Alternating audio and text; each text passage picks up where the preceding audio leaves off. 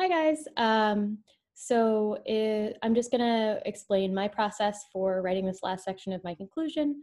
Um, Basically, the key idea is just it's what you want your reader to be left with, and because of that, you want to answer the question: Why did I read this paper? Who cares about this? Why should I care? Why should I do anything besides just forget everything I just read? Okay. So in my example, I move on from summarizing evidence by saying, understanding the enduring legacy of these court decisions is important because it allows us to understand the stakes at play. Despite the committed work of activists and advocates, millions of people are still oppressed by unfair systems and unjust laws. In order to effectively fight for justice, we must understand the weapons in our arsenal. The court is a powerful weapon that, when employed effectively, can play a critical role in dismantling systems of oppression and creating social progress. So, what am I doing there? Why would that make someone care about something? Doing a couple things, right? I'm literally telling them why it's important.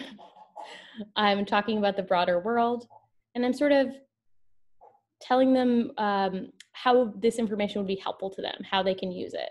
Is that like they'll need it if they want to be part of the fight for justice. So we have some probing questions here. You're thinking about these as you write, and mine is a little bit long. Yours really can be like 1, 2, 3 sentences long. It does not have to be an extended thing. Why should a reader care about this? What impact could it have on their future or the future in general? How could someone apply the information to their own life? Is this a call to action? Like, what do you want the reader to do or think now? Some other things to keep in mind. Sometimes people really artfully bring back themes that came up in their hook, or challenge the reader. That's sort of like the call to action. Pose questions about like theoretical questions about going forward, or a plan or solution on what should be done. So that's it. If you want to see examples, you can click on that. This will be the last part of your draft. Can you believe it? And after this, you are all just in the revision process, baby. So pat yourself on the back and go forth.